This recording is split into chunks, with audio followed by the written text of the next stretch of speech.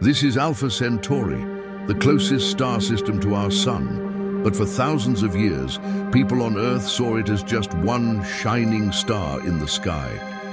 How did they see a star system when all they had were their eyes? And why did they believe that the gods came down from there?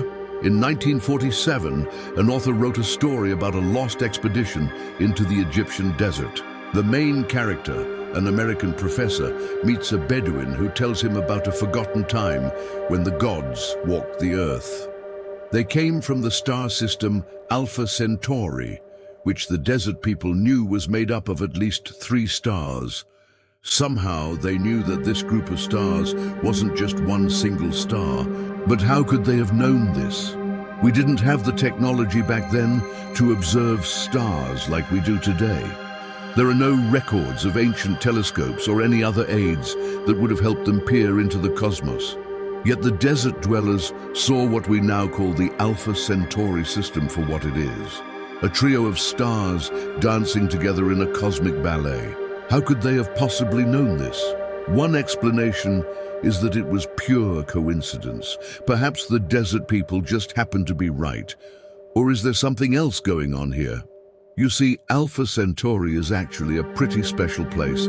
It's the closest star system to ours, and it has some pretty mind-blowing things going on. First off, there's the binary pair, Alpha Centauri A and B. These 2 stars are like a well-known celebrity couple, always in the spotlight. Then there's Proxima Centauri, the red dwarf.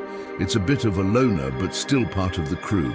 And these 3 stars are just the beginning.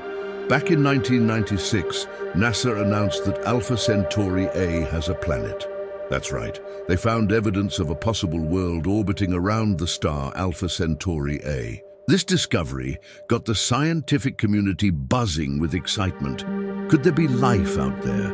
The search was on, and in 2016, another discovery shook the scientific community to its core.